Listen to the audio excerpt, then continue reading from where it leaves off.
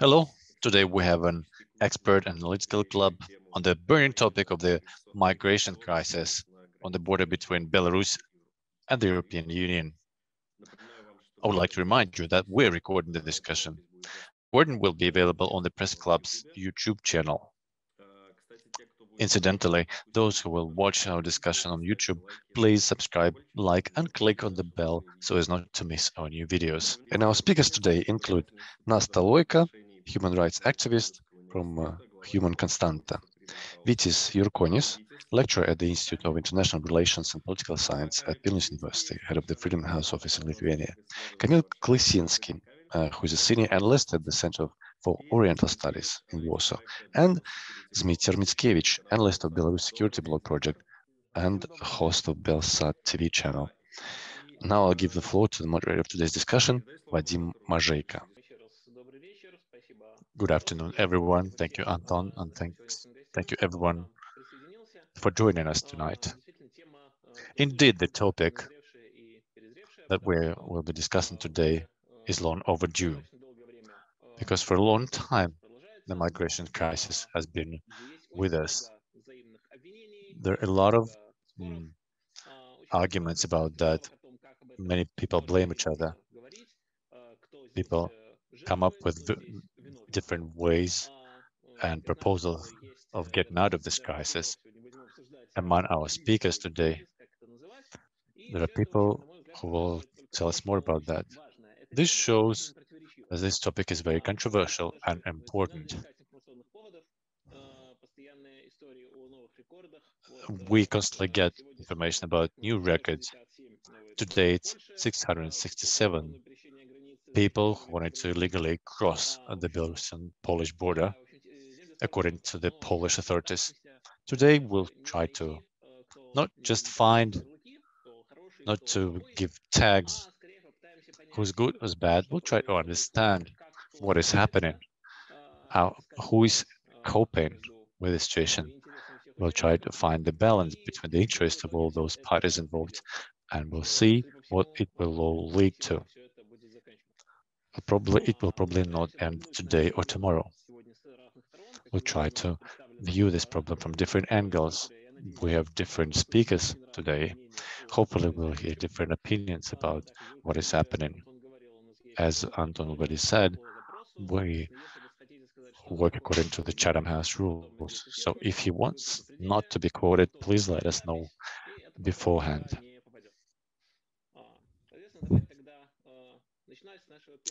So we'll start with our first question.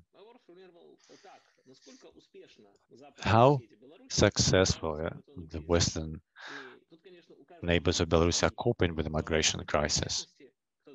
Everybody has their own success criteria. Some say it's the number of people they received. Others believe it's the height of the fence. So it's up to the speakers to decide. We'll move in the same order as we introduced our guests. We'll start with Nasta Loika. We'll hear the opinion of the human rights activists, then we'll hear opinions from Lithuania and Poland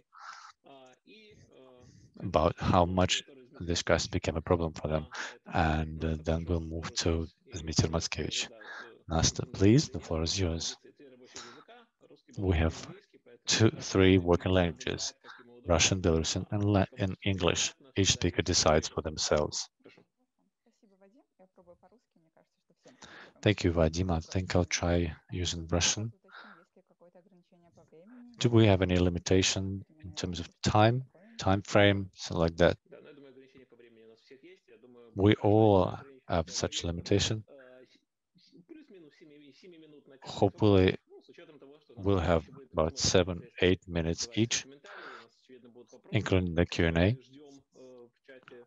We're expecting more questions to come in the Zoom chat. Thanks. Right, I'll deal with human rights protection. I've been working with the migrants since 2014. Since then, we've seen a lot of different things. We worked with transit migrants in 2016. when Poland did not let migrants in. As I understand, we'll be discussing the situation that started in the summer of this year. While getting ready for this event, I already said that I don't like the term the migration crisis, because indeed there are some challenges, but the crisis is something more significant, more serious. I tend to view this situation as a challenge that both the state and civil society needs to tackle to understand what to do with it. Everybody calls it the migration crisis, a hybrid attack, our big loud words. I think this is manipulation. I'm particularly worried what we deal with as an organization. We're trying to bring in the human factor. We're trying to ask people to see that there are people in the border that need to be helped. And it's important to consider the interest of the state, but we also need to consider the interest of the people. We believe that very often the media outlets and describe all these events from the point of view number of people discovered at the border, in a similar sense that they describe the number of cigarettes smuggled at the border. But these are living people. They starve at the border, they die at the border, they're not let in. That we're trying to bring in to focus on the human factor. Unfortunately, in the last several months, we did all we could not to use the term illegal migrant, because if they do get inside the country without the papers, breaking the procedures, but turn for legal protection, it means they did not break anything. And also this term is very discriminating. We need to consider this. We spoke a lot with the Belarusian media outlets about this. We also worked with international organizations. Some media outlets are ready to work in these lines. Others continue to describe it in the same way. So the question was, who's coping with this situation? We've seen different ways of approaching the issues. Today we'll hear people from Lithuania and Poland. We know that Finland and Estonia sometimes suffer from that when people get to them. A lot of people, about 8,000 people, already tried to get inside the Lithuania.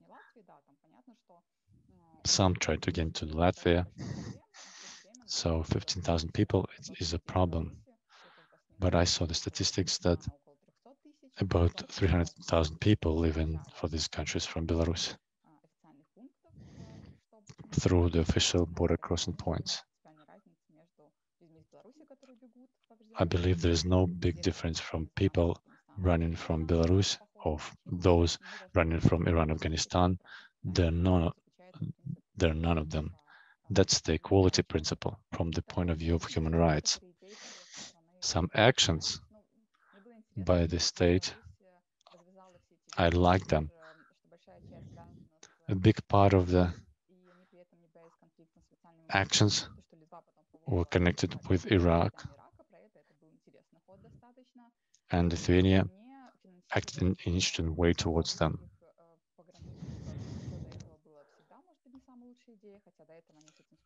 The Belarusian border officers did not always cope with this influx, and Belarus has been using the pressure mechanism.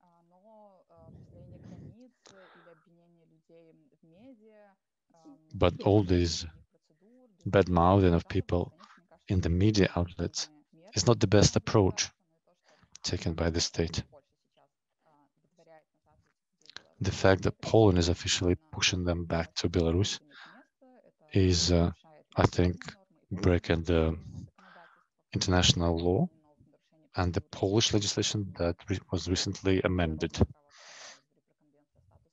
I mean the Convention on Migrant and Refugee Status. I'm worried about that because we cannot do much in Belarus. I cannot come to the neutral territory and I will not get access to the people. Overall, I know that mass media are not allowed to talk with people kept there. So we cannot always understand what the real problem is. So I believe we should have involved more different actors, including more international organizations from different sides. In this way, the problem will be solved more actively and effectively. So instead of building walls, this could have been an alternative approach. Thank you, Nasta. I did expect to hear your opinion about that, and we heard it. Indeed, we have the humanitarian dimension that should not be ignored. On the other hand, there are other opinions about that.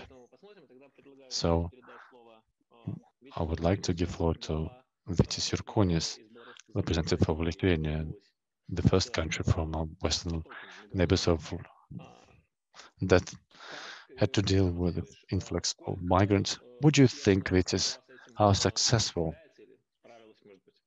has Lithuania been coping with this?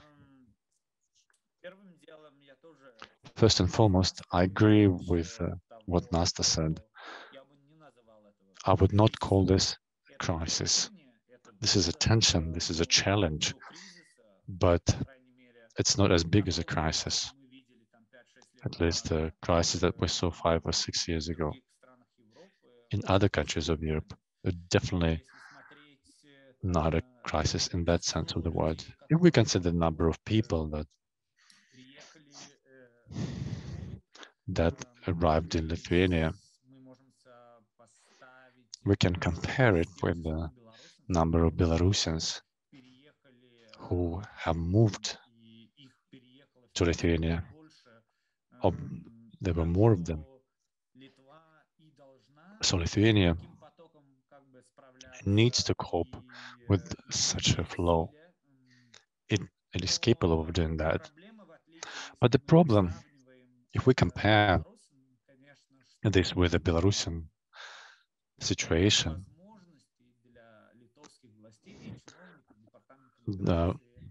there are few possibilities for the Lithuanian authorities and migration authorities to understand who is coming in Lithuania, considering that very few of them have papers on them, very few of them speak the languages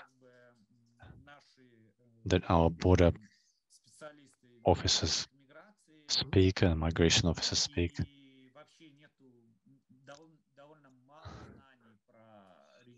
We don't know much about the Middle Eastern region where they come from, or Africa. We don't know much about their problems and their issues. We're not in contact with human rights activists from that region, from those regions. It is all solvable, even though it is more difficult to do. I also don't like the names like hybrid attack. There was like hybrid attack because it means that it's some kind of a war. In this regard, it is used not, it is a war waged not using weapons, but using people. And when Vadim asked who were the victims are these people that are basically were ambushed. Who's to blame? I clearly see who's to blame. It is the side who invited them, who gave them visas. So they were tricked. They were promised something that should not have been promised to them, and they got into a trap. How do I assess the situation? What do I think of the situation that Lithuania is not letting them in? I believe this was actually proved by the European partners. It is understandable because for the majority of these migrants, the end point is not Lithuania. There's the end goal is another country. They're planning to use Lithuania as a transit country. They're planning to reach Germany or Sweden, some other country. Lithuania is not only protecting their own border, but also the border of the European Union in this case. So the question here is how Lithuania, Poland, and Latvia are responsible as players of the whole Schengen system, of Schengen border system. So despite the fact that the hybrid attack as a term is not the best, but if we look at it as the purposeful policy of Minsk, this is definitely it. I don't think there's much to argue about here. NASTA and Human Constructor have been dealing with migrants and their rights. These issues and the approach to migrants left much to be desired in the Belarus in the past. It is very easy, and this is an issue to discuss with the human rights activists of Belarus and other countries. It is, of course, you can come to Warsaw, Vilnius, and Riga that you're doing it in the wrong way. It's breaking the international law, and so on and so forth.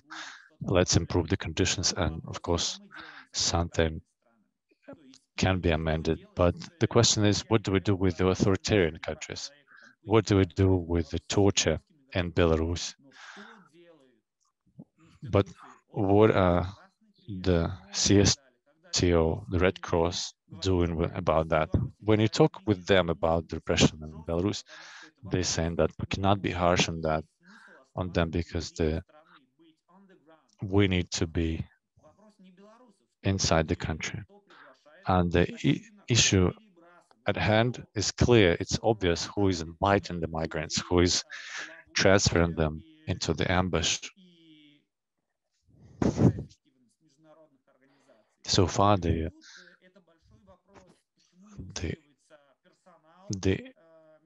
issue of strengthening the staff and of international organizations who could help the human rights activists in Belarus who are still there to deal with the situation. I understand that they used to help the Chechens who wanted to cross the Schengen border, crossing to Poland.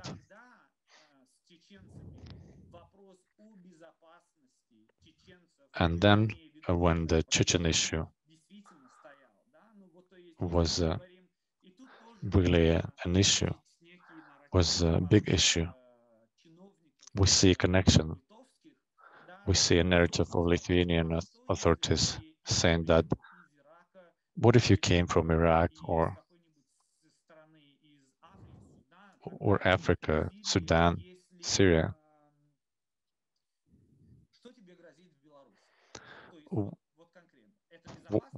Are you safe in Belarus? Is it a safe country for you or not?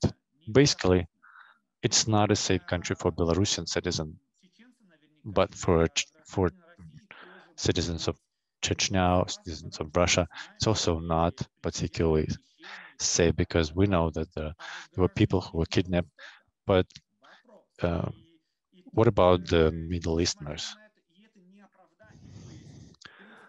And according to the international law, of course, each person has a right to turn for asylum, to ask for asylum. But the question is, why not do it in Belarus? Where does this border end? Where the person will be happy to ask for asylum? You probably know that the Schengen system, there is a Dublin right.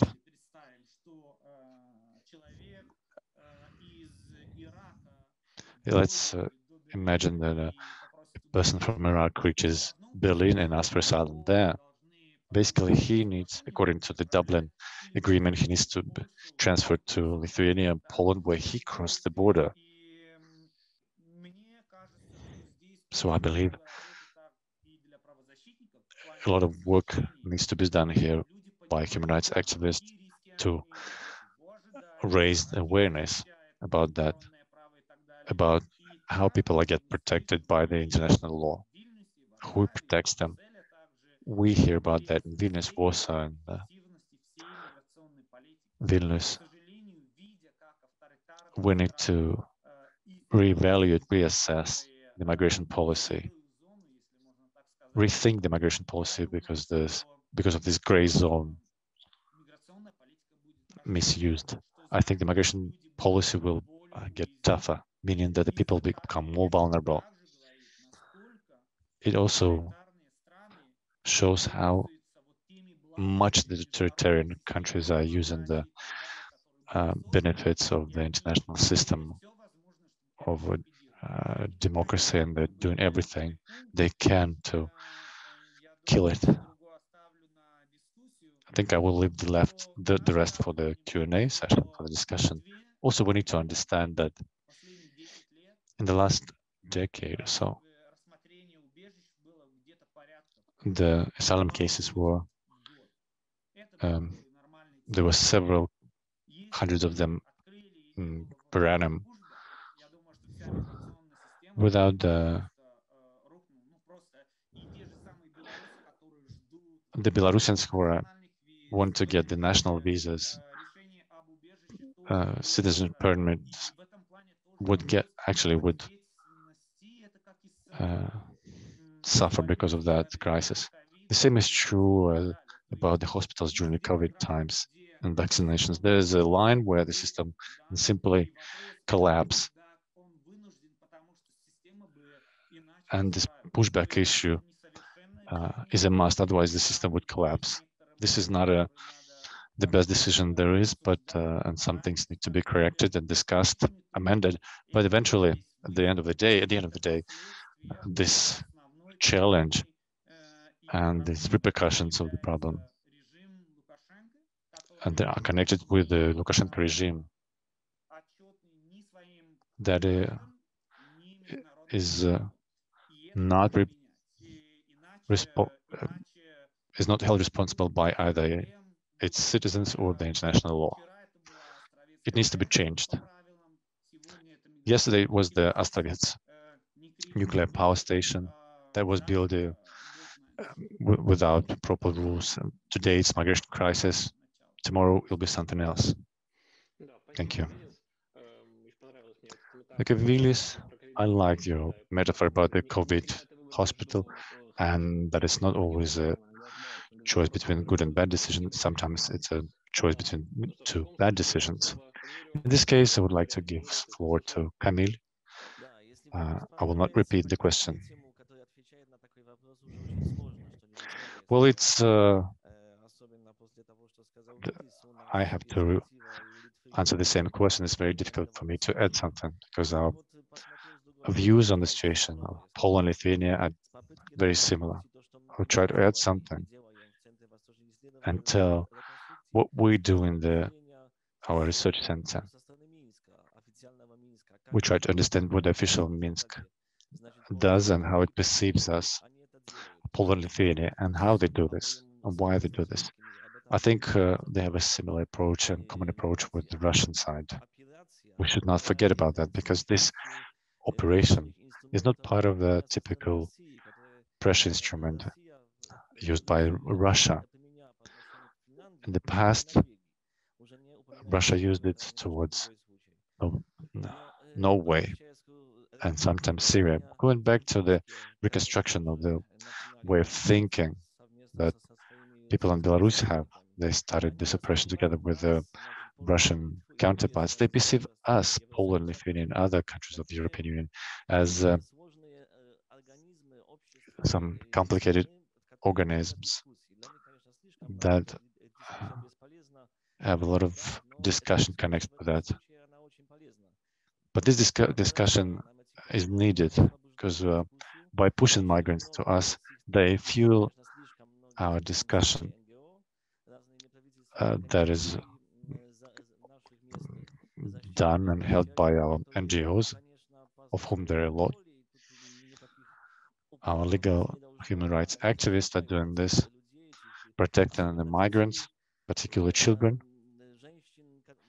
women who are suffering from the so-called crisis. If you don't like the term crisis, and I can call it an issue, a problem. They perceive us as a country or as countries where regular parliaments work, not the parliaments used to rubber stamp the decisions of the top authorities, where we have on our side the regular discussion with the government that is not there for good, where there's political struggle. So this crisis was thought out to tackle all these vulnerabilities of the democratic system. They believe our system are not perfect and could be subject to provocations. They are constantly checking our sustainability, our stability, response, how long it takes us to take this or that decision, how successful this or that decision will be. I agree with law, with human rights lawyers and activists, that we should not view the people, the migrants, similar to packs of cigarettes or trucks full of cigarettes. Of course, we know that these are people who are, and they're alive. In Latvia, where the pressure is not that high, and mass shifting to Finland, they are similar to us in thinking that we need to stop this dehumanization of people, the migrants, by the Belarusian authorities. In the framework of the game that I described to you, we need to perceive it in this very way, and not in the sense that the Polish authorities are stumbling, trying to put more pressure on these people, making them suffer even more. This is not the case. This is just a struggle with the cynical game of Alexander Lukashenko. That is why we, at the eastern border of Poland, we introduced the emergency state. It was done also to, the state of emergency, to bring down the media effect that Belarusian authorities want to achieve by using propaganda.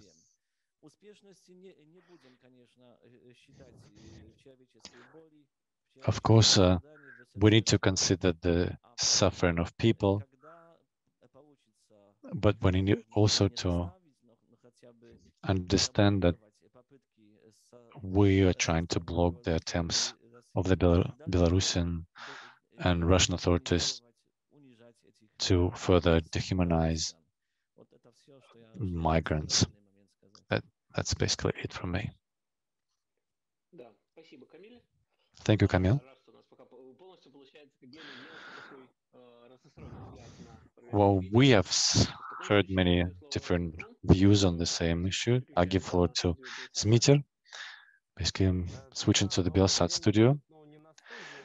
Good afternoon. We're not in the studio, we're in the Belsat newsroom. This is where I am now. How do you think successful the attempts of coping with the crisis? If we talk about how successful it is, we should use the criteria that are stipulated and built in on the legislation of the countries. So if we put it in the framework of values, we could argue forever what's good and what's bad. The border control was created in order to safeguard the border and prevent people from illegally crossing it. The people working there receive money for that. So if they're coping with protecting the border, they're good at their job. We can then discuss the methods of doing that, of reaching this goal. But the main criteria, also laid out in legislation, is how to protect the border. It's not very easy to add to what has been said today, but so far we've had a situation where it's not going to end in a day or two in the near future. But several points are important to focus on. As Camille said, we need to understand what motivates Minsk in this, and what tasks they're setting, what goals they're setting before them. I made a lot of stories about that. According to information I possess, this operation is conducted with the support of Russia. The first flows of migrants were helped to recruit by Russia. This scheme was launched in 2010, was used earlier. The Russian FSB was actively involved in recruiting migrants. It was done not abroad, but in Moscow. So they didn't have to go very far for that. The Polish border guards have already presented information about that at a press conference, where they presented documented evidence of this connection with Moscow. This operation was actually thought out and by Mr. Tertil with his friends that he met during his studies at the FSB in Russia. So here we deal with a hybrid operation. I think it fits very well. We see the clear pressure. At first, the task was to provoke a crisis, and then when they saw that a big crisis will not be achieved, if we look at the timeline of the events, we'll see that it was the beginning of the crisis that started in Lithuania. Lithuania was chosen to provoke the crisis so that the big number of migrants could undermine the system of relatively small Lithuania. The Lithuanian colleague, which spoke about the relatively small number of migrants that Lithuania used to accept. So it was aimed at undermining the system. When they saw that the response was quick, they switched to different goals and started to actually work with the Polish direction. Again, it was done with the help of their allies in Kremlin. They tried to actively promote and push the illegal migrants towards Poland, again, to do the split, knowing that in Poland the political struggle is quite tough and active, and knowing that political opponents could use various ways of getting advantage over their adversaries. That was the reason why they used these tactics. We see that in Poland there are different approaches, different views on what is happening.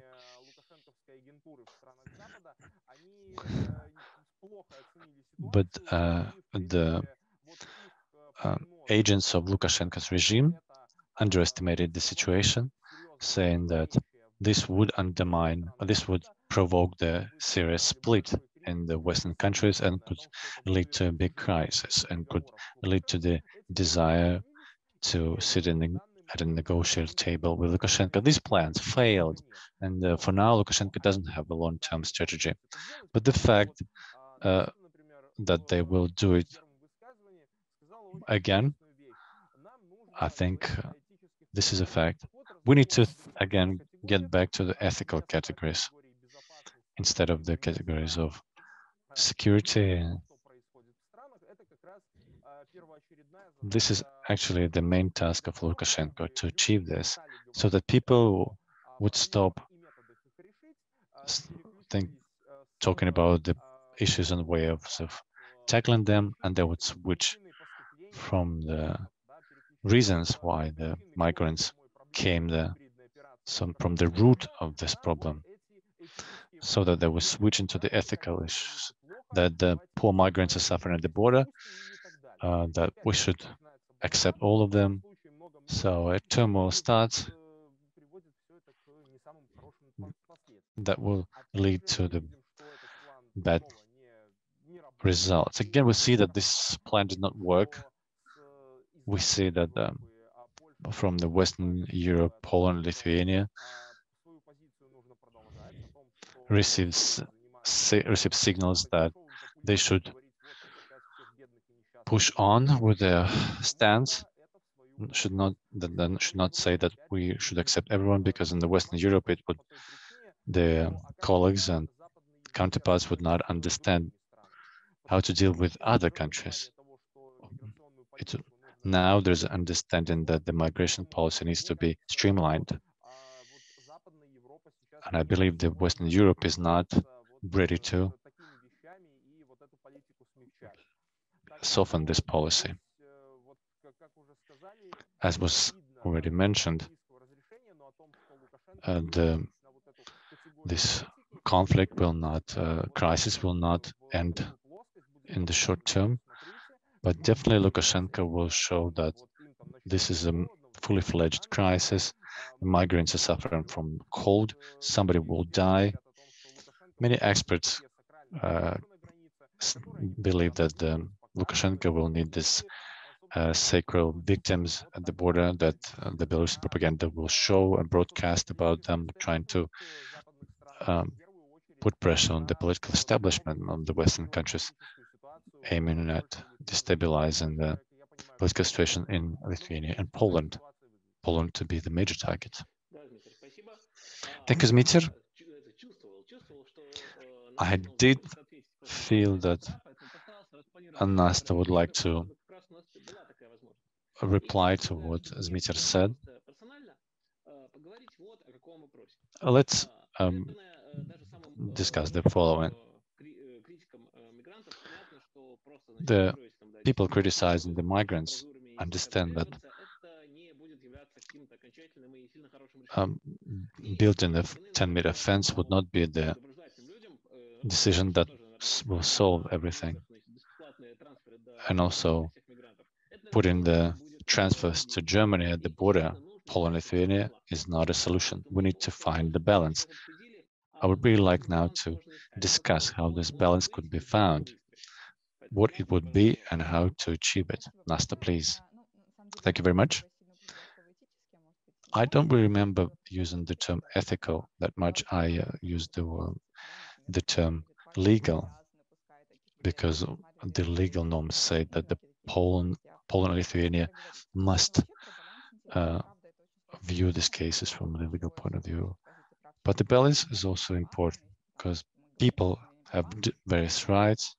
We're talking about the rights for migration and right to turn for international protection. There are various mechanisms for that, let alone other inalienable rights for food and life.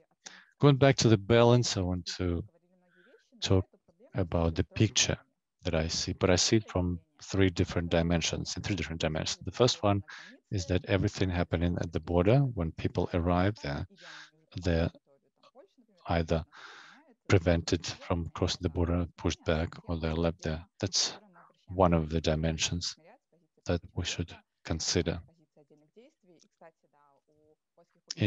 Also, the Polish border guards have to transfer these migrants to the migrant centers and review their cases. So there's a balance of legal norms, some limitations, and the state of emergency in Poland.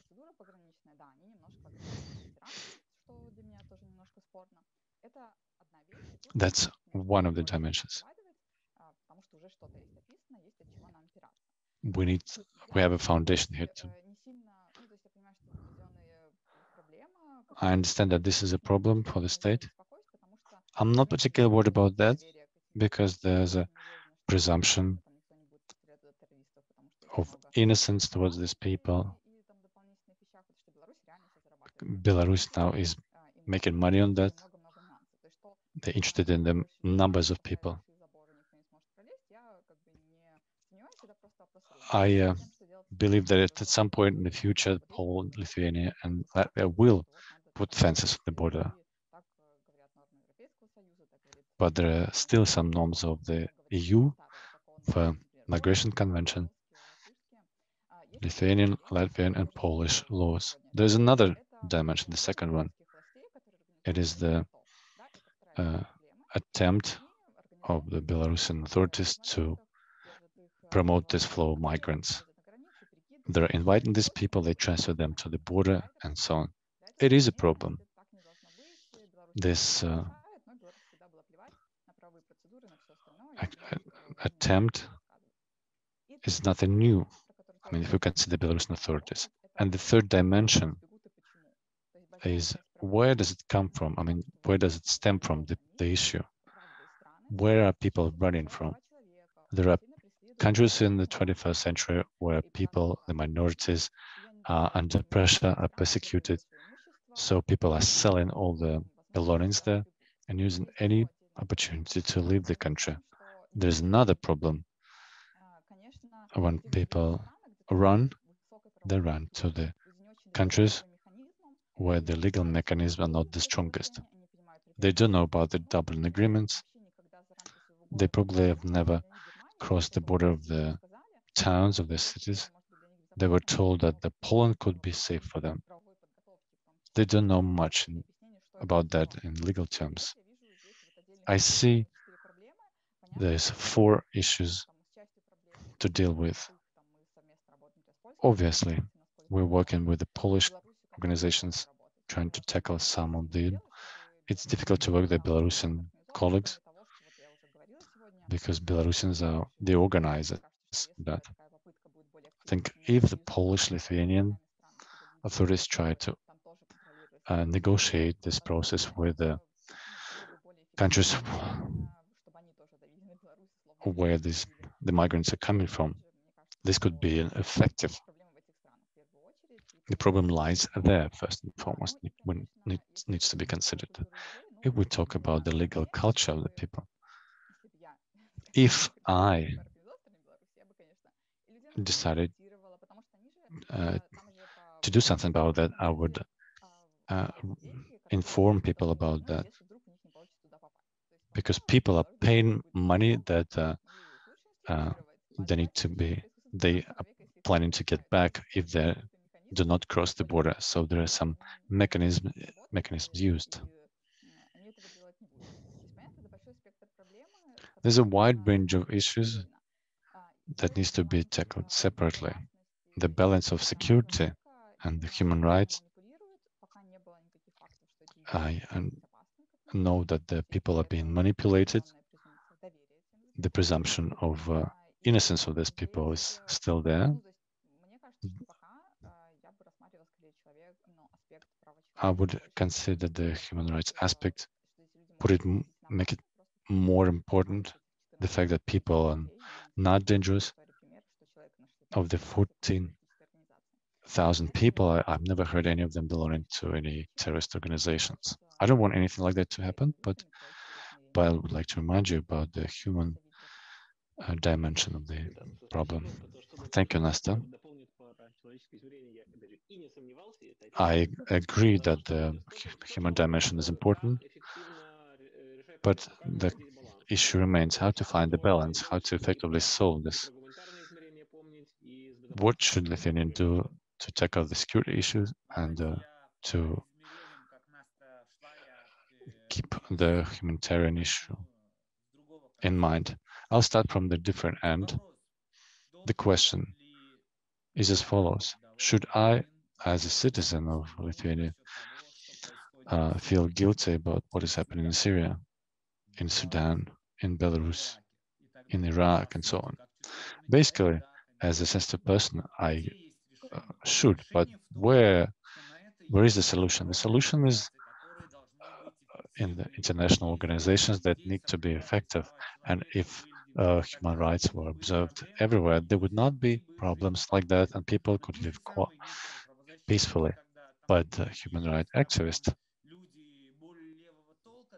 and more on the leftist side, when you tell them about the human rights and democracy, they ask him not to get attacked by these values. So it's this or that. So people regularly run away, although in every case it's individual, but knowing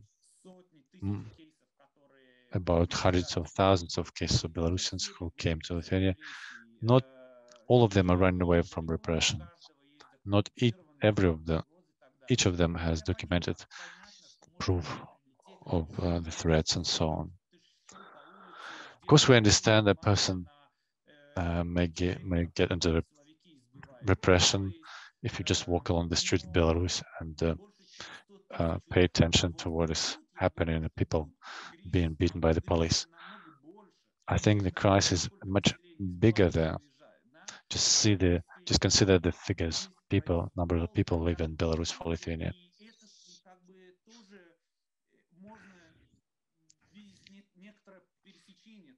We can see some overlap here. If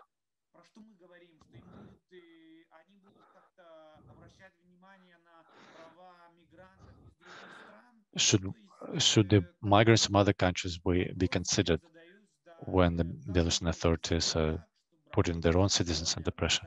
So the big question remains, what do we do that international organizations are more effective, that the human rights are #1 priority and not #5 and #6? When they meet at the Security Council, they should talk more not about the geopolitics, but also about human rights issues. If we talk about the second dimension, the regime, it's the same. We know who is artificially creating the problem. Again, they're shooting themselves in the foot, where the regime thought that we would create problems in the neighboring countries. But as a result, there's a bigger understanding that what is happening in Belarus is a threat to regional security, not only to the people inside Belarus. Although they managed to achieve some goals, like shift the attention from the internal issues in Belarus. For the last 3 months, we have been paying more attention to the migrant crisis and not about talking about the repression in Belarus that is still happening, including the latest tragedy that took place in Belarus. Third, what can Lithuania do? Improve the conditions and rules. Indeed, the issue is not like about building fence, but also about building infrastructure and camp that actually happened 5 years ago. But now we need new buildings, new infrastructure that cannot be built within a day or two. Also, the human resources.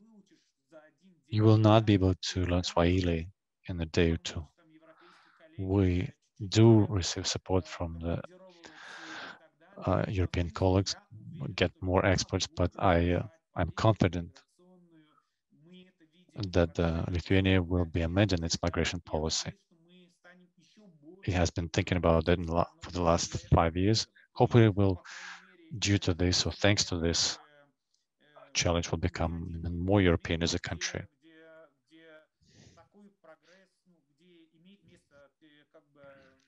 This progress is happening. The discussions at the European level,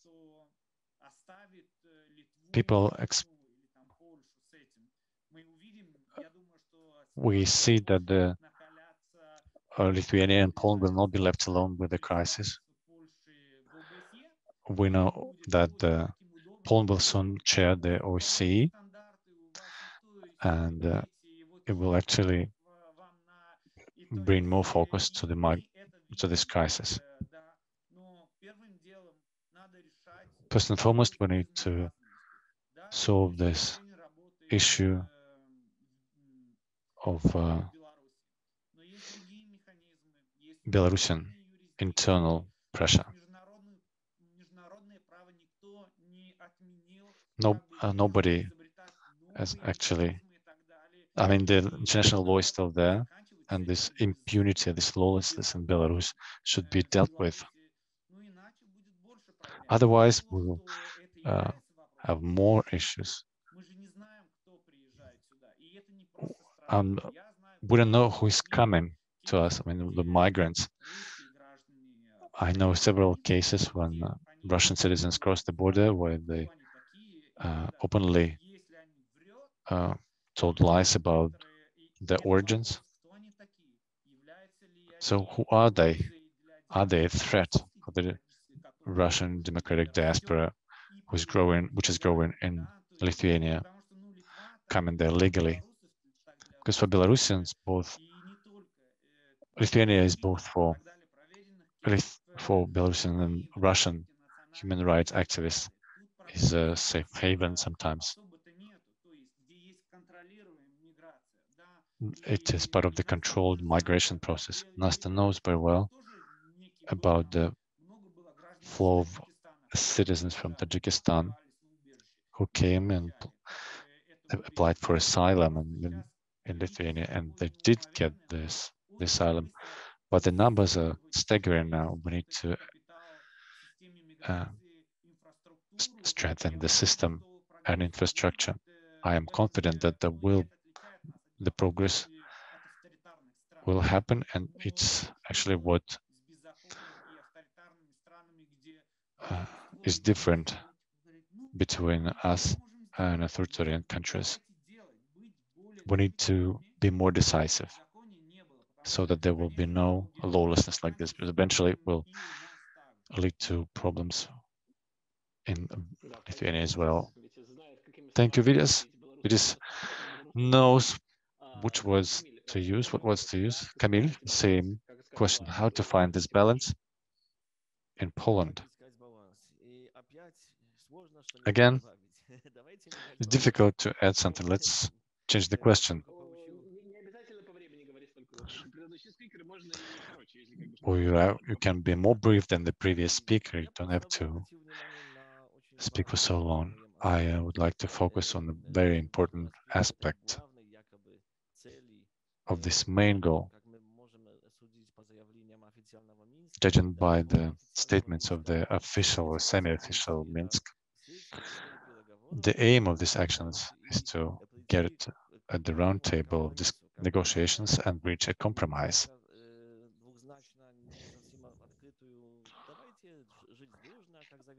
Well, basically, they're saying that let's be friends, like Lukashenko said at the previous press conference. Let's have the sanctions lifted. For me, it's a disinformation. I don't see any will of Belarusian authorities to have a proper discussion and to reach a proper compromise, since if they're using the instruments, if they use such instruments to reach a compromise and to get back the confidence, and which basically this is a sign of Belarusian regime born totally inadequate and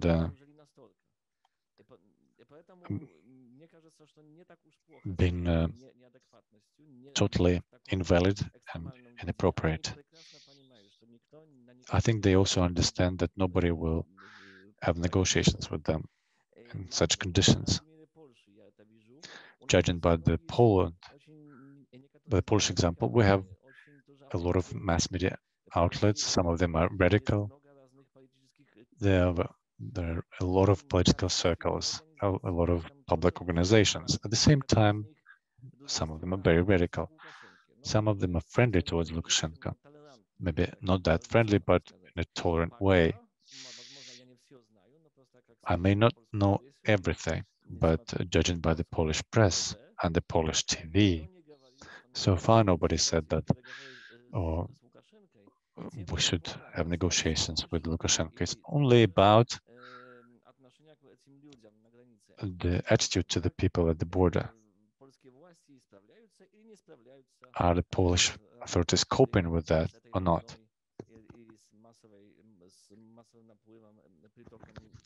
With this massive influx of migrants. We need to understand that the rational approach is needed, that negotiations with Lukashenko, the leader of the country, that should not be trusted, because he actually acts as an outcast in the Western Europe, in Germany. I may be mistaken, but I believe the European Union is quite is in solidarity about the next package of sanctions.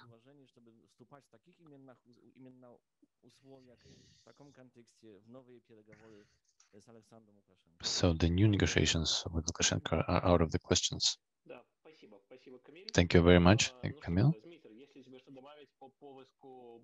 Dmitry, do you have anything to add about the search for balance?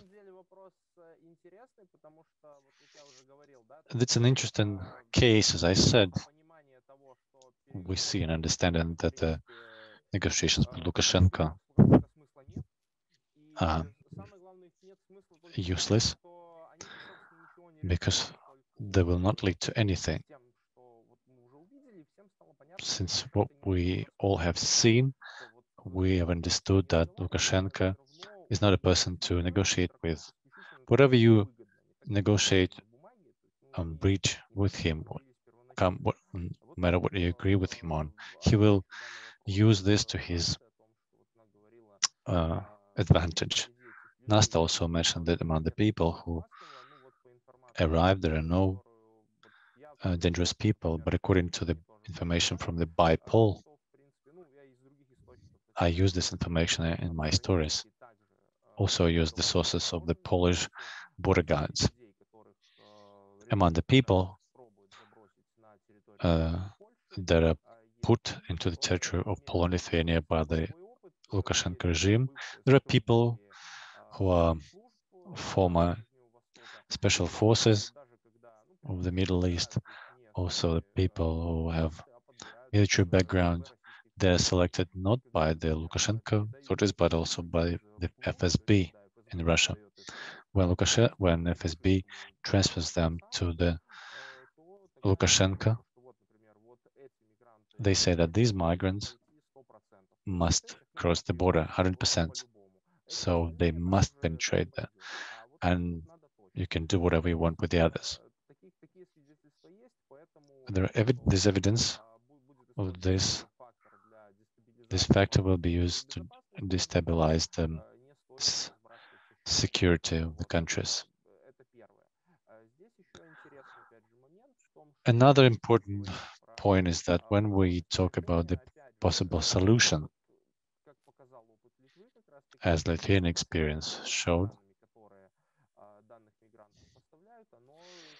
the cooperation, direct cooperation with the countries who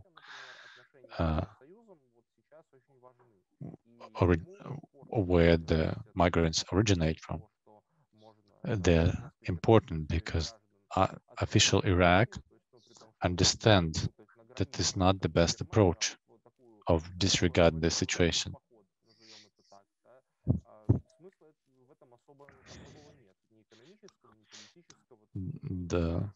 There's no sense in that. There's no advantage, either political or economic, in that for the authorities of Iraq. There are also states with whom it's difficult to negotiate, like the people who control Syria or Afghanistan. No negotiations could happen with these people. So anyway, if Lukashenko persists in doing what he is doing, further put pressure, and I think it will happen, trying to turn this migration crisis into a humanitarian one, blaming all this on the West, saying that the West is letting those migrants die. They'll bring journalists there like Mr. Azarenok, who will put up his tent and use his microphone to broadcast this information 24/7. I think it will be of certain interest. There will be a certain demand for that in the Belarusian society. So we need to understand that this will continue. Talking about the pressure on Lukashenko in order to stop him, force him to stop this crisis.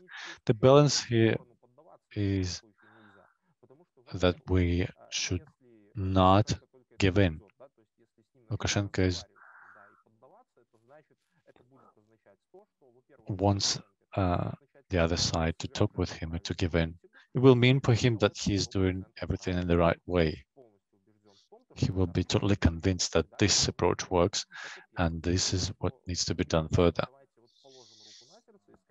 We need also to understand that in the past it did work. I mean, this behavior of Lukashenko found some response among the European politicians. It's just it wasn't as crazy as it is now, and the instruments used were not as radical, but the nature was similar or the same. Also, for others, for other countries,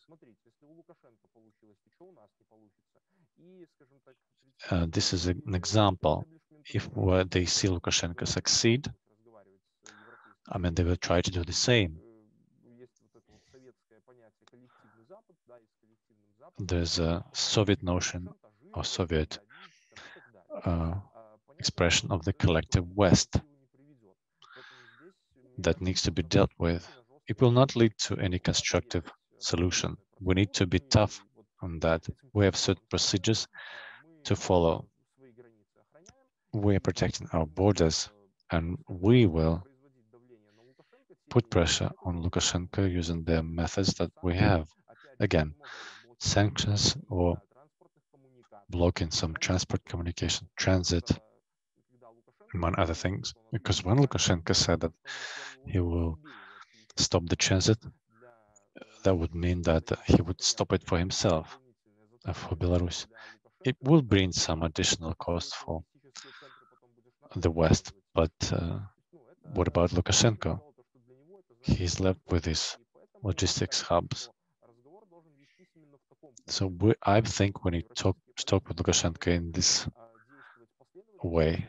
We need to be tough on Lukashenko. Otherwise, people like Lukashenko would not get it. It's impossible to speak with this person at the level of trust, because obviously there's no trust left, as the experience of the last 27 years showed, that he was the head of the country. We have seen that he thought that he could get away with everything. He could emerge unscathed. His actions and the reaction of the Russian Federation confirms that. Its rhetoric towards the West did not find support with the lie of Mr. Putin. I think it's today's his birthday as well. He's not always happy with Lukashenko's actions. So the pressure on Lukashenko is at the same time pressure on Putin. I think the sanctions and the tough stance are the key that we need to use. If we're not without using the extreme measures, this could be the balance.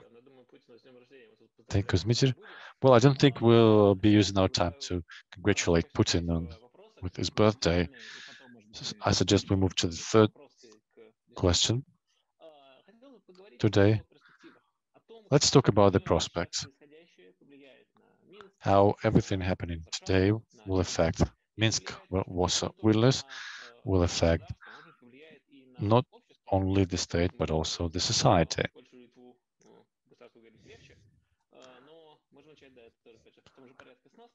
Well, I think we will start with the same order. Nasta, will this affect us? How it will affect us? Maybe in several years' time, we'll have more mixed marriages and camps at the border. It's difficult to make any forecasts here.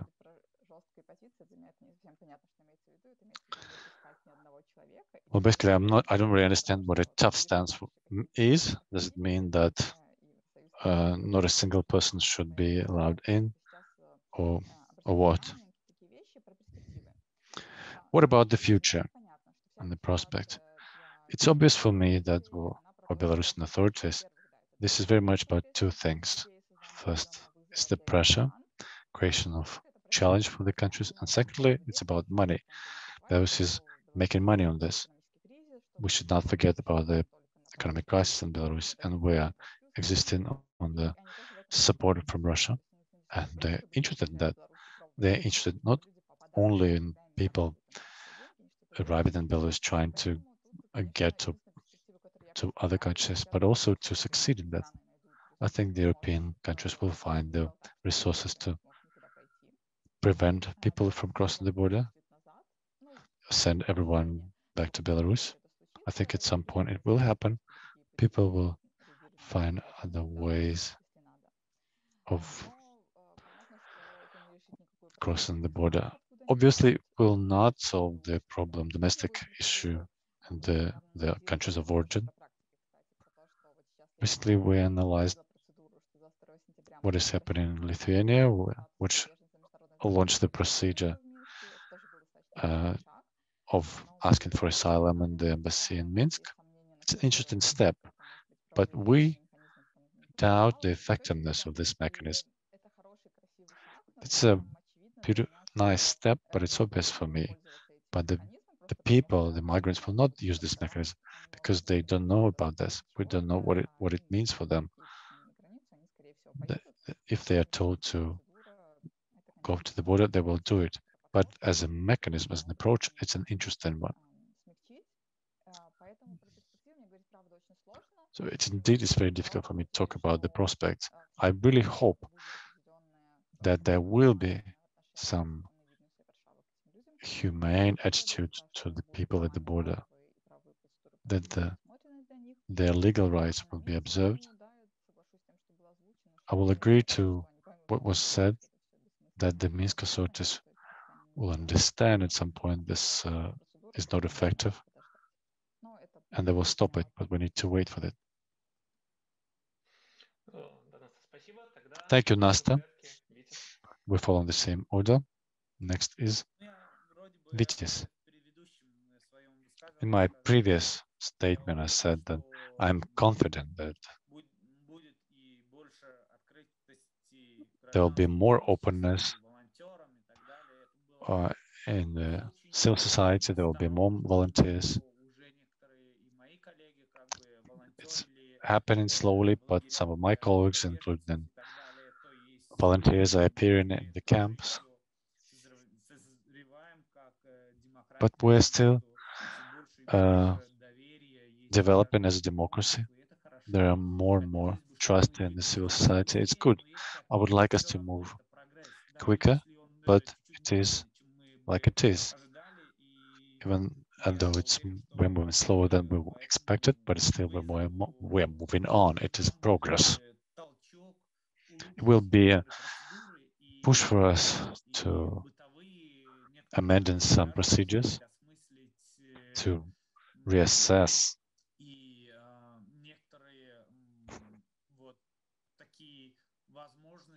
some possibilities of using embassies, of working through embassies.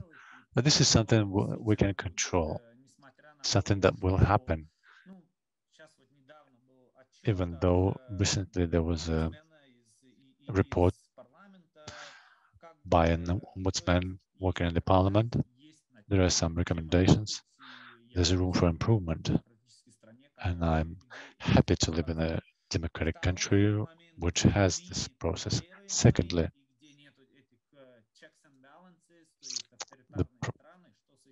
the authoritarian countries without checks and balances. What to do about them? I said already that we need to be more decisive. We should not turn a blind eye to that. We should demand more action. Belarus is one of the founders of the United Nations organization. It has some obligations, despite it being an authoritarian regime. There is a mechanism of sanctions. They will definitely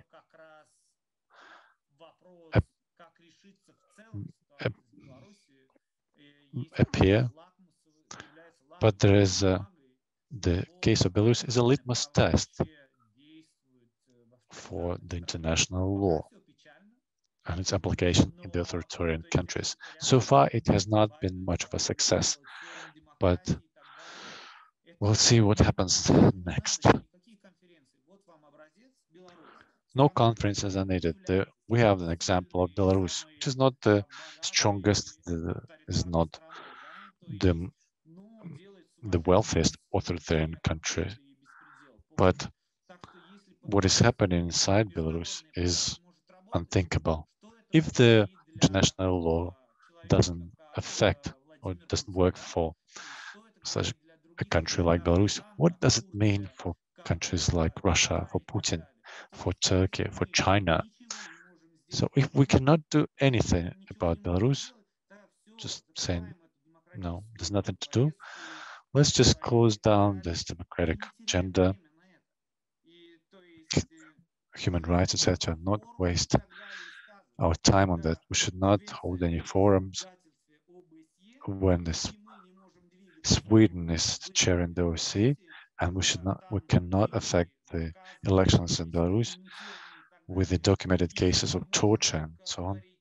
We can only say that, what can we do? While there are institutions in the United Nations working inside Belarus, and we're still questioning the duty of Lithuania and Poland to act. What are you doing as international institutions, agencies there? The head of offices there receive salaries there. The salaries paid by the taxpayers from all over the world. It's their own responsibility. They should not hide behind somebody's backs, saying that some people in Brussels are concerned or worried. What did you do about the situation, or did you do to improve the situation with human rights in Belarus? Thank you, Vitis. Indeed, it's a very good question. I mean, what did you do to make the situation better? We move on to Kamil. After such statements, it's difficult to add something to what has been said. So don't ask the collective West to do something for you. Just ask yourself what you did for the collective West. Going back to the issue, we need to remember that Belarusian authorities, unlike the Russian authorities and Russian special services, border agencies, etc., including the other institutions, do not have any experience of long-term communication with Muslim countries. Russia is a different state. I'm not even talking about I'm not even mentioning the Arabic languages. The level of English skills very often leaves much to be desired in Belarus. among the Belarusian officials. But Belarusian border guards, unlike the Lithuanian and Polish counterparts, did not pass any language tests, at least the ones similar to those in the European Union. There are no resources to keep the migrants for longer.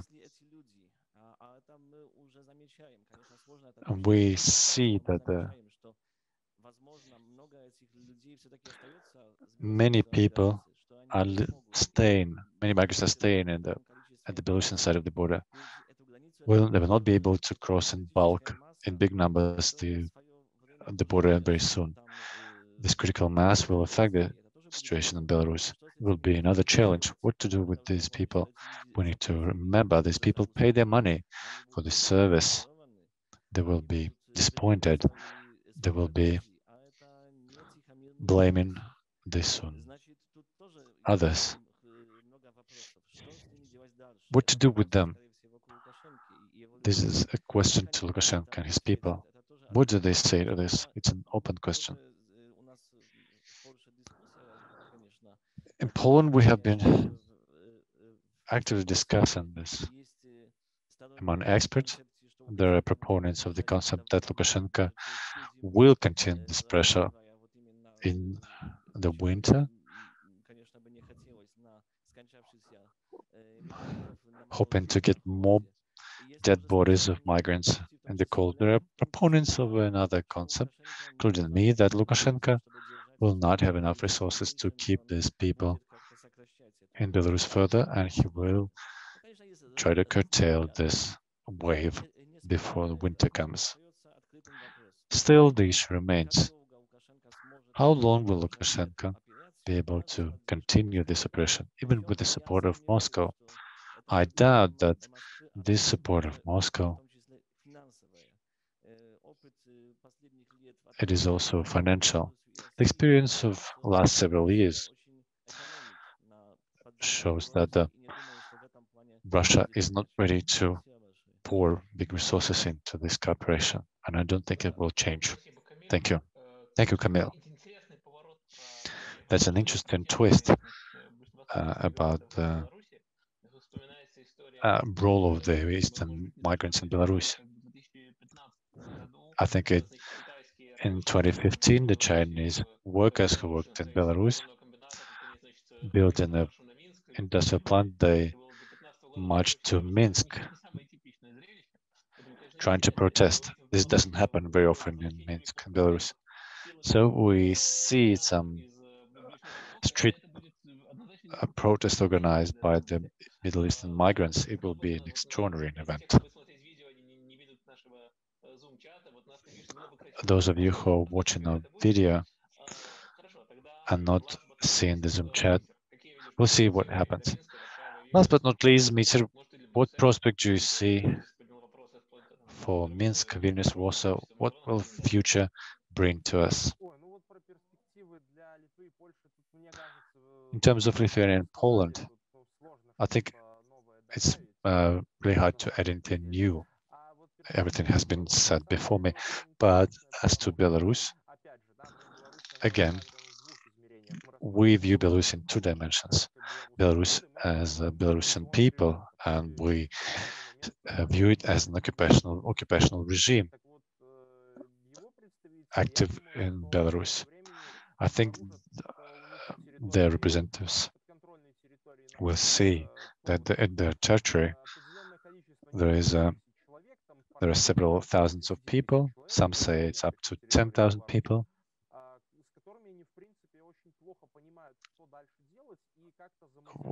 That they need to deal with further. They need to motivate them to get back home. They may not succeed in that because they don't understand the motivation of the migrants. Secondly, because they don't know about their language very well. As simple as that. And if people remain in Belarus for some time, they may get displeased and unhappy. This disappointment may result in various ways. Let's not forget that Belarusian society is quite conservative. For regular people living in some rural areas and some smaller towns, the presence of these migrants creates tension. People in Minsk are really irritated by them, and in smaller towns, I don't think the locals will be happy with that. I think the local bodies and agencies of the occupational authorities are not happy about hundreds of migrants in the small towns. They need to be controlled. I think, anyways, for the authorities, it will be a problem if these people are brought back. It must be done using the money of Belarusian.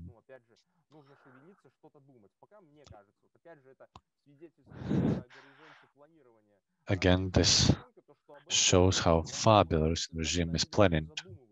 They did not think about this reaction of the West. They did not have the plan B in case their operation failed. Let's see how fast they come up with it. Anyway, I believe they need to do a lot, to try hard. A bigger role will be played by the migrants from Russia. If some of them that came from Moscow, I mean, some of them will come back to Moscow, but I don't think there are many of them. We don't have statistics on migrants, unfortunately. It would be nice to have one. It would be nice to see what are the countries there and what their moods are. We can judge by the TikToks what is happening. They have funny videos there, actually. I think they're having fun from what I'm seeing. They're singing songs, they're enjoying themselves. They don't really understand very well what the future holds for them, where they're heading. Similar behavior is actually shown by the Belarusian authorities, who don't know what the future will bring for them.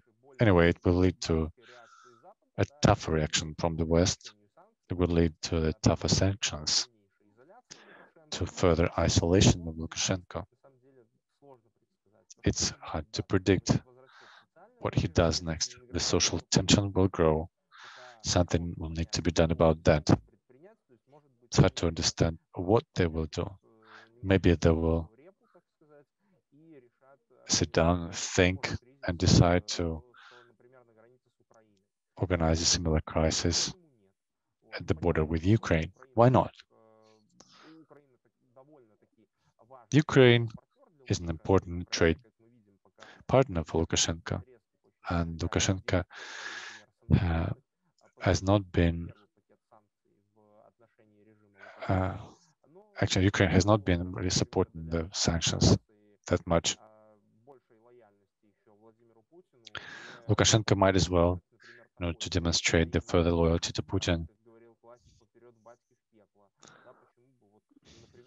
act in this direction.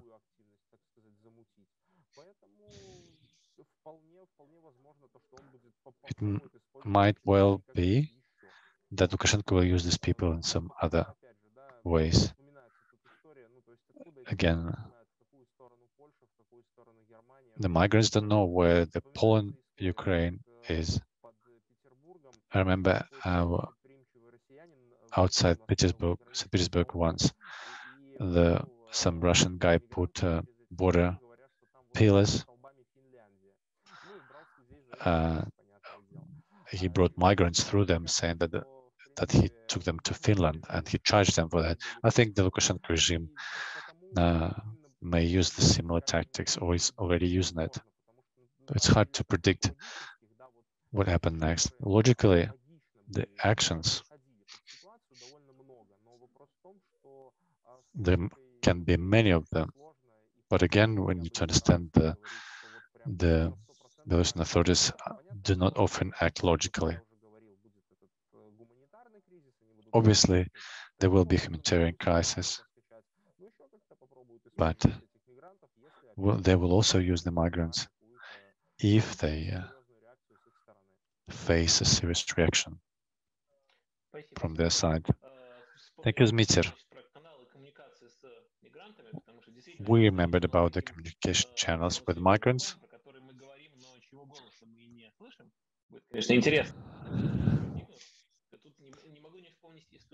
I remember the story about migrants or potential migrants joining or coming into the Facebook group of one of our Facebook partners, Belarus Info. Belarus in Focus has a Facebook group used in order by journalists mostly from the Western journalists. We exchange information there. And at some point, people with, let's say, Nigerian or some Arabic names started to join in this group. A Nigerian posted a document there, a scanned copy, asking if he could use a short-term visa. It was actually an application to get a short-term visa to Belarus. I wrote to him that I don't know if you can do this, but if you're trying to get the European Union with that, it will be difficult to do because there are people freezing to death in the woods. Well, his son said he thanked me, and then his next post was asking how he can legally get into the European Union. I don't think he knew that the Belarus is part of the European Union or not. Similar message came from Afghani citizen who is now in Iran. He asked us how he can get into Belarus. I wrote to him saying that, do you know that Belarus is not part of the EU? But he said, I'm an Afghani citizen in Iran. I don't know what to do here and anything. Anyway, I didn't know what to say to him. These events, I don't know how this could be done, but I believe the EU may raise awareness and tell people where European Union starts and ends and how you can legally get there. I believe that for a big number of migrants, it is important to learn where this border is and where the European Union is, because at some point there's some border guards just pushing them and across the border to Poland, so they don't return. For human rights lawyers and sociologists, you should join this group in Facebook where you can talk directly with migrants. I would like to remind you that you can ask questions in the Zoom, in the chat, or raise your hand. Anton is monitoring not only the messages from Afghani refugees, but also your interests in the Zoom. I don't see any questions at the moment. I would like Nastya to comment further. I know that Nastya knows something about the migrants in Kamenets. Maybe she could tell us something interesting about that. Thank you. I just wanted to comment on several things. We have a possibility of consult people on about the migration issues. Recently, a person from Iraq wrote to us saying that his brother was near the neutral zone at the border. When we asked him about his personal information, he just stopped the communication. But very often we get such applications. There's a black list of countries in Belarus. People coming from these countries do not get visas to Belarus. I just wanted to add about the actions of Belarus towards these people. I have no doubt that Belarus will solve this issue easily. I started working on this issue in 2014 when we had the hockey championship. It was actively used by people trying to smuggling migrants. They brought them here and said, you need to throw away your passports. Later on, they were found by the migration services. They were put into the detention cells. It was not about 10,000 people then, but I think I remember there are about 84 people from Bangladesh in the Minsk detention center, about 200 people from different countries. There were a lot of detention centers like that in Belarus, and it's not so difficult to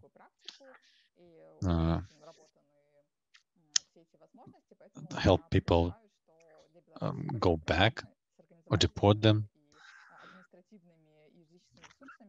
I don't think it will be a problem using the resources of the officials. I don't think authorities will allow the people to stay too long in Belarus. Are those migrants from Bangladesh? How do you deport them using their own money? Well, they put actually in a detention center with bad conditions. They interview the person, they ask them about his name, basic information. They will apply to the embassy, trying to confirm their identity. Meanwhile, people are staying in those detention centers for months. Then they ask for contact information of the relatives, to ask them for ticket or for money. At the time, we had a group of our guys working that. We received letters, we received tickets from them, and we brought tickets to the detention center to those migrants. It's a relatively long process, but with new big companies dealing with that, it can be organized much faster. And also, remember, they make lots of money on these people. Will probably use part of this money to deport them. Let's go back to the story in Kamenets, the town of Kamenets. What happened there? There are some clashes with the locals. No, it's not that much about the tension, but this information that people, some migrants are kept there. We don't know how to confirm this, but not far from the border, there are some people, some migrants. We don't know anything about their conditions. But I don't think there'll be a problem for the Belarusian authorities to deport them. There are resources, including human resources for that.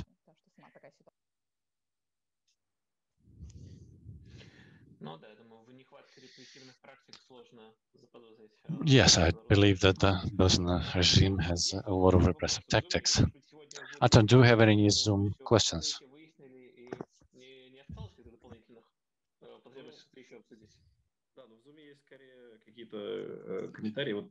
We do have some comments in Zoom.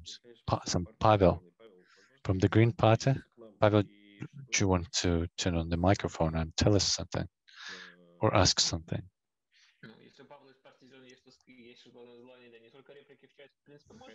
Хотя я его больше не вижу в списке участников, так что, наверное, нет. Ну, вот был комментарий такой от Марии Слепцовой насчет... There was a commentary from Maria Sliptsova насчет того, что, извините, who asked что мигранты в ТикТоке там веселятся и поют about Dmitr's comment that the migrants enjoy themselves in TikTok. She said that the Belarusians also enjoyed themselves during the protest. It may help them overcome the stress. May have helped them to overcome the stress.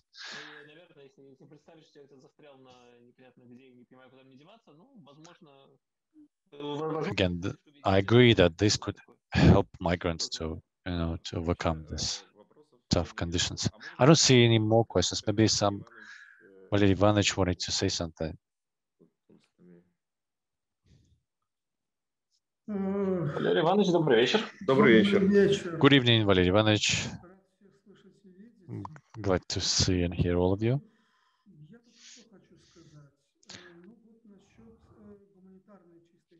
As to humanitarian side of the problem, these people are unhappy. The people, the migrants who found themselves in this ambush, in this condition. But please note that to fly to Belarus, they paid significant amount of money, several thousands, 5, 10, 15,000 of US dollars. I don't believe they're totally poor. They sold all their properties, their possessions. From the point of view of a regular Belarusian, these people are not particularly poor and disadvantaged. Secondly, yes, the Belarusian authorities using this migrant attack are trying to involve the European Union into negotiations based on their own agenda. The EU imposed sanctions, demanding the release of political prisoners and stopped to repressions, also demanding the beginning of the internal dialogue. Now, after the Belarusian authorities launched the migration attack, they want to change the agenda. Let's talk, but we'll talk not about the internal political situation inside Belarus, but we'll talk about something else. Let's say we stop the migration attack and you lift in sanctions. This idea seems well developed. It's not so bad, and it has logic to it. Besides, they were aiming at hoping for a split inside the EU. Partially, they achieved this task because a number of institutions of the EU criticized the actions of Lithuania and Poland. There was a resolution of the Council of Europe on that. The European Court did pass some decisions, made some decisions on that. In this sense, there is a minimum task that goal was achieved. But this attack involved several Belarusian institutions, the border guards, diplomats, the propagandists. All this is accompanied by the active information attack towards neighboring countries. This is an organized strategy. It has emerged today that according to the Polish special services, Belarusians are stopping this campaign. They stopped issuing visas. It's hard to say whether it's true or not, because on the one hand, they stopped issuing visas. On the other hand, the number of migrants in the Belarusian-Polish border, trying to cross the border, is at its highest.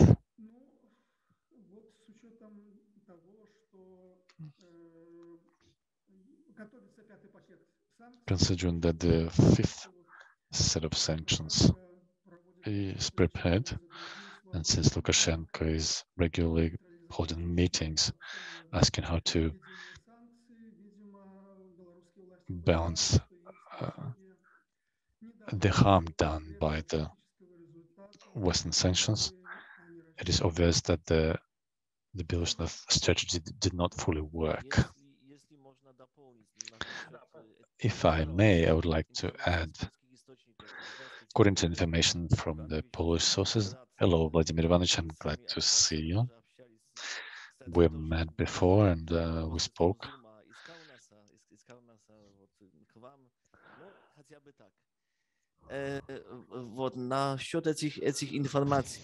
As to this information, it's not so easy. We need to remember that if Belarusian authorities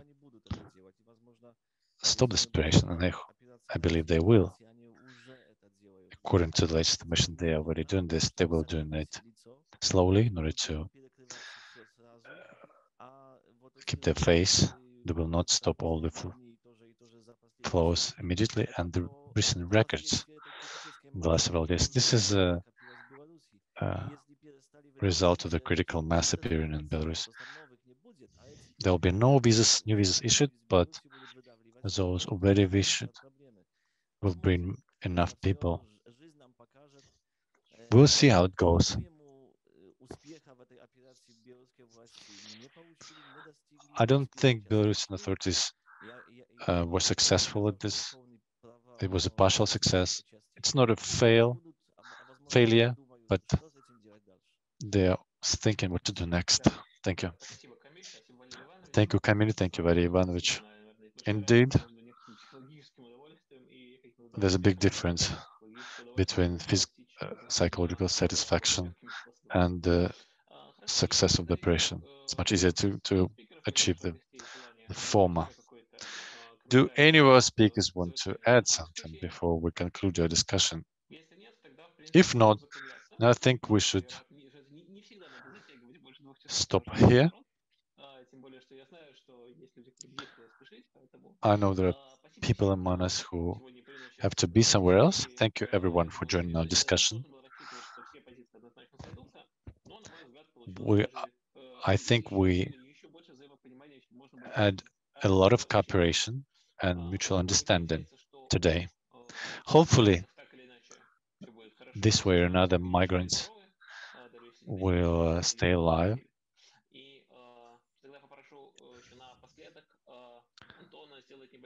Also, I would like to Anton to tell us about our next format of discussion that we will start next week. Anton, can you tell us about next discussion where we'll discuss not only the present but also the future? Right, I will inform now all the participants. In short, we're launching a project called the Dialogue About the Future. It's a number of discussions involving those who are thinking about the future and help us make the foundation for the future today. Lately, we've seen a lot of things happening. Almost every week, extraordinary things happen. Things that were left unnoticed before 2020. We believe it's important to go back or to bring back into the public domain the discussions about the future in order to discuss the concept of the new Belarus and about future society. This dialogue about the future will be launched next week. For now, we are discussing the details with the participants. The draft topic is the economy. The first topic to discuss the economy. I left in the chat the address. Nasta is asking if we can talk about the prison reforms. Why not? Anyway, I posted this information in our Facebook group. There will be information about the future meetings. So I suggest you join this group and receive all the updates. Thank you, Anton. We already said today that Belarusian authorities are trying to shift focus from this migration crisis to the humanitarian issue. So the discussion of the future of Belarus is still very important. We'll be doing our best is to not to forget about the future, about the reforms. I think many Belarusians have found that it's very important to have conditions that will be acceptable for Belarusians. Thank you everyone for being with us today. Thank you everyone for watching this video, and we'll see you next time at the meeting of the Expert Analytical Club.